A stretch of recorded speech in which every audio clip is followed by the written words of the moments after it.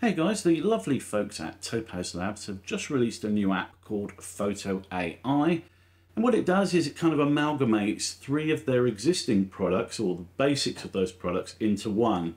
So Photo AI does AI-based denoising, it does AI-based sharpening, and it does AI-based enhancement and enlargement. And they were kind enough to give the software away free to anyone who had purchased the three individual products, the Topaz, Denoise, Sharpen and Gigapixel, which was me. So I got Photo AI for free. I've downloaded it and I've been testing it, and I just wanted to showcase it to you guys, show what it's capable of. And it occurred to me while I was testing this software that it would appeal to somebody who doesn't give a shit about the technicalities of photo improvement. They just want a very simple process. Wang the photo into the software, let it do its thing, press save and be done with it. I understand that not everybody wants to get completely granular into the nitty-gritty of the software. Not everyone's a geek like me and enjoys that kind of stuff. I love it. I love getting right into the depths of these various software packages, but it's not everyone's thing. I understand that. So I picked out 4 shots to kind of show you what it can do. So let's get in a Lightroom and have a look at it.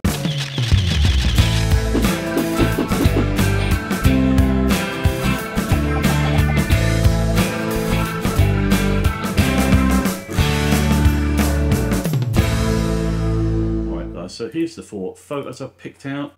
This one is a raw photo, the .dng extension, which is a drone shot. Then we've got this bomb shot, a daytime shot, which I took in Jervis Bay. We'll see what the software can do with that. We've got a nighttime shot I took quite recently with my Fujifilm X-T4.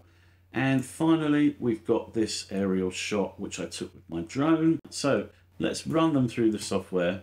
So the first thing to say is that Photo AI, when you first install it, it will install as an extension in Lightroom. So you can send your photos to it if you use Lightroom to manage your photos. It does work with other software too, but we've got this option here, process with Photo AI. So we're going to click that and we'll edit a copy.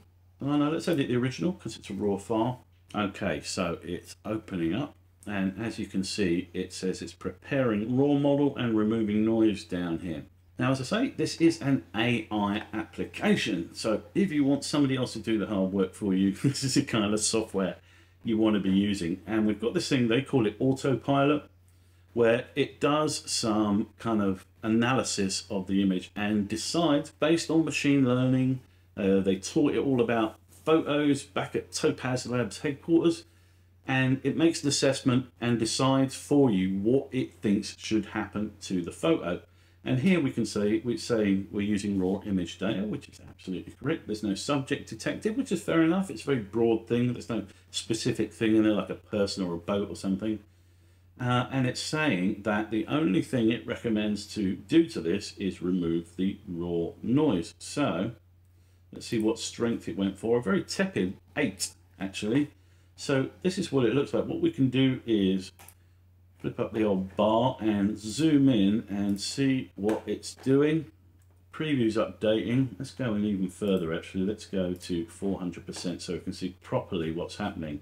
And as you can see, it's done a pretty sensational job of cleaning up all of that high ISO color noise that you get quite often in drone photos, particularly in low light scenarios.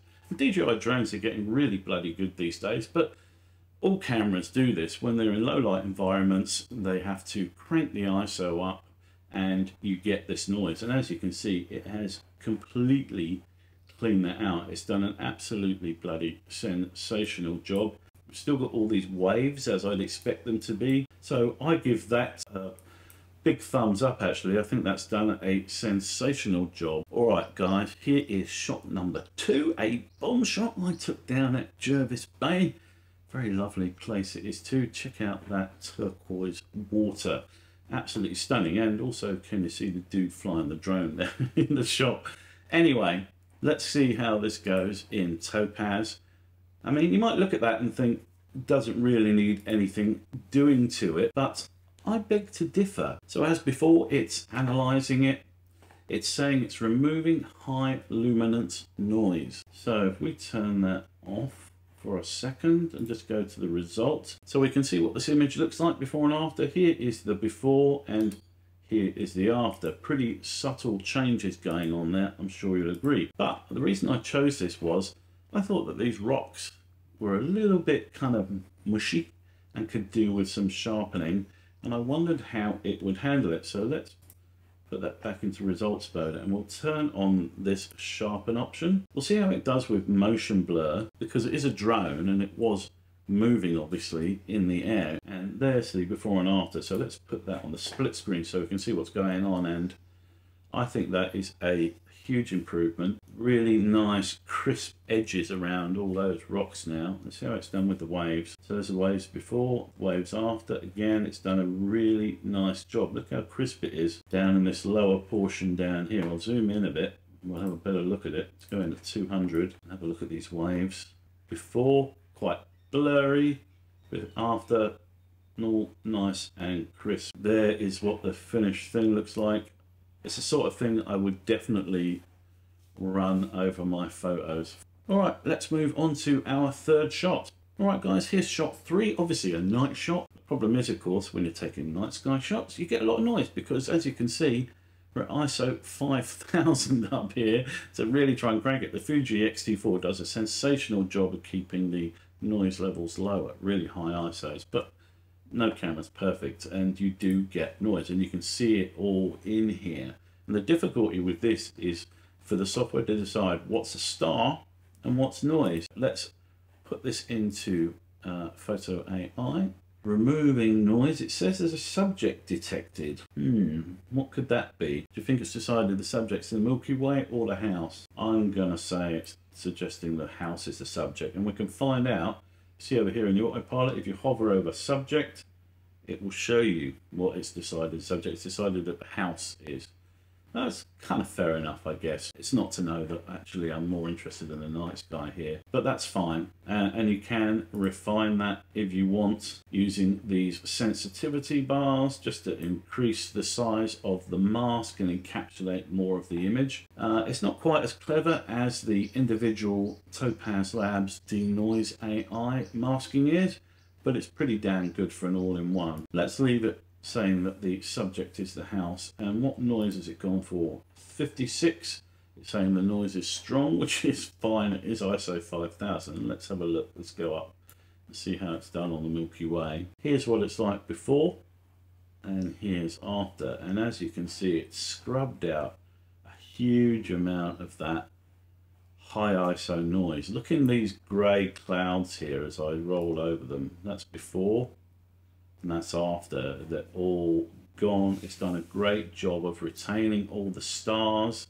Nothing's been removed on that level, so thumbs up on this. It's done a pretty good job. So if you're shooting night sky photos, then potentially an extremely useful software application for you. All right, let's go on to our fourth and final image. It's saying it's removing high luminance noise. It's a daytime shot. There should be very little noise as it is, but it's interesting to see what changes the software might make. All right, so let's decide that we don't want to run denoising on this image because it never needed it in the first place, but we might like to sharpen it up. I want to show you a little gotcha with this software, which I discovered the other day. If I click on the sharpen tab, then the AI is still going to operate, okay? It's going to decide what needs sharpening. And if you look down the bottom there, it's got this thing subject only and the box is ticked, which is all well and good, but what has it decided is the subject? What is the only thing that it's going to apply its sharpening code to? Let's have a look. It's like the track. If we zoom out, you can see fully what it's picked, and it's decided that basically that small portion of the image is what needs sharpening. So in this case, you'd probably want to turn the subject only sharpening off and let it do its thing. All right, it's finished sharpening. Let's see if we can see if anything of substance has changed as we swipe backwards and forwards for the before and after. After on the right, of course, and before on the left. And it looks like it's crisped up the houses a little bit. and also the edge of the trees there on the mountain. Let's have a look. If we zoom in on these folks down here, got these members of the public, arms folded, judging somebody flying a drone. What are the chances? Let's have a look. So that's before of them on the left, and if we swipe over, you can see actually that's done a really nice job, just crisping up nicely. So we've seen a couple of these options here going. Recover faces, as obviously if you're shooting portrait photography, which I don't do. I'm not a portrait photographer, I just do landscapes and stuff like that. We've also got this enhanced resolution here, and this is primarily used when you want to make a small image much bigger without the issues you get with resizing in something like Photoshop using a non-AI based model. It kind of invents pixels, that's the problem. So we've talked about some of these sliders already, the remove noise there and the sharpen. We've got the recover faces there, which is obviously used for portrait photography, not something I'm overly concerned with. I'm not a portrait photographer, I don't really take photos of people. But we've got this enhanced resolution option down here as well. And this is for upscaling small images using AI, but you can use the enhanced resolution even if you keep this upscale at 1x, and TopazLabs tell me it will still do some enhancements in the images, similar way to the enhance option in Lightroom. So let's firstly zoom out, enhance resolution, and we'll keep it at 1x, and we're going to tick it over to natural. It's not low resolution, it's not graphics, it's just a landscape. So let's give the software a fighting chance. I have turned off sharpen because we just want to see the images, the effect of this enhanced resolution on the image without any of the sharpening stuff applied, to see what we can see what it's doing. That's quite nice actually. In fact, I would argue that it's done a slightly better job for this photo in terms of sharpening than the actual sharpen option did. Before, after, before, after. So yes, it's sharpened the edges using this enhanced resolution option. What's it done to these foldy arm man? Yeah, that's really nice. That's interesting actually. So there you go, there's a top tip for you. If you've got a daytime photo and you just want to crisp it up, I'd argue that the enhanced resolution with the upscale set to 1 does a more sensitive, sensible job of sharpening the image than the sharpen tool does, because the sharpen tool is geared up for big jobs, you know, high ISO, all that kind of stuff. So there you go guys, that's TopazLabs Photo AI, which is a compellingly priced application which gives you all the power of the photo AI software that TopazLabs have been developing for several years now. Is this combined package, bringing all these different elements of TopazLabs software together, as powerful as the individual apps? No, and I think there'd be a small riot if there had been, because, you know, people like me who bought the software would say, what the hell? You know, we paid, you know, quite a bit of money for these 3 individual applications, and now you've jammed them all together and are selling them for less than the price of one of those applications. So what gives TopazLabs? But they haven't done that. They have stripped out some of the more advanced features from the individual apps, the advanced masking from things like the denoise and sharpen.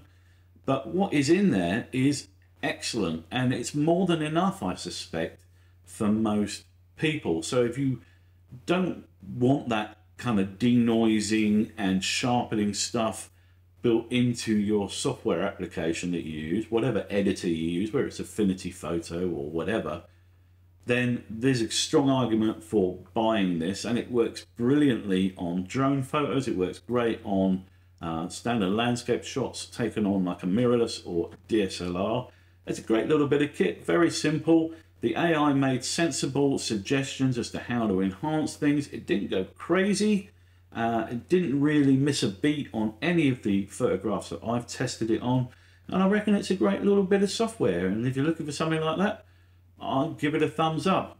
Alright guys, that'll do for this little walkthrough on TopazLabs Photo AI. If you enjoyed the video, please hit the old like button down there at the bottom of your screen. And if you like this content and want to see more of this kind of stuff, then please subscribe to my channel. Till the next time guys, ta-ta.